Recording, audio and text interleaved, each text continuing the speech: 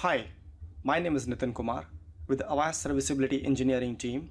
In this video, I will demonstrate how to use the backup.sh tool in Avaya Presence Services. The backup.sh tool takes the backup of existing or current configuration of the presence server, including the IAM database.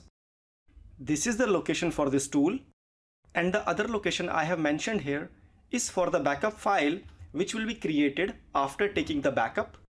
In Presence Services, we need to stop the Presence Services server before taking the backup. So it is really important to schedule a backup time for the Presence Services. These are the two commands by which we can stop and start the services for Presence Server. And by the help of Run Jobber tool, we can check the status of Presence Services. This is the location for this tool, and this is the actual command we have to run to check the status for the services. I am going to demonstrate the same on a Presence server. I'm logged into a Presence server with the root user and running the command to stop the Presence services. This is the location for the Run Jobber tool. Now with the help of Run Jobber tool, I will check the status of services. Services are stopped successfully.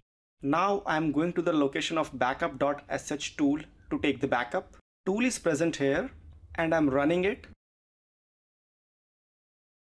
Backup is completed.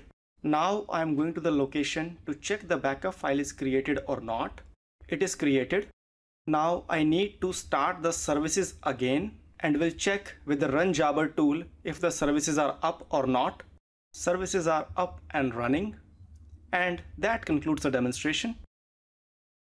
Thanks for your time today. We hope this information was useful to you. Your questions, comments and feedback are welcome at mentor@avaya.com or on Twitter @AvayaMentor.